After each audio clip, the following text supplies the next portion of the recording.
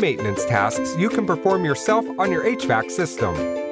For ongoing maintenance, change the filters every 3 months for a forced air system that includes both heating and cooling. If the systems are separate, change the filters every 3 months during the heating or cooling season. The type of filter to use and directions for changing it can be found in the manual that comes with installation.